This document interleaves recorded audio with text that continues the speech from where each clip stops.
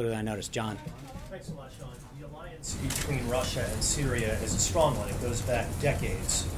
President Putin has supplied personnel, he supplied military equipment to the Assad government. What makes you think that at this point he's going to pull back in his support for President Assad and for the Syrian government right now? I think a couple things. You look, we didn't use chemical weapons in World War II. You know, you had someone as despicable as Hitler, who didn't even sink to using chemical weapons. So you have to, if you're Russia, ask yourself: is this a country that you and a regime that you want to align yourself with?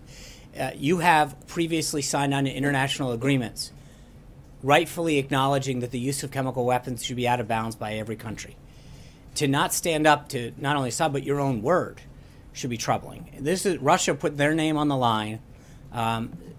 So it's not a question of how long that alliance has lasted, but at what point do they recognize that they are now getting on the wrong side of history in a really bad way really quickly? And again, look at the countries that are standing with them: Iran, Syria, North Korea. This is not a team you want to be on.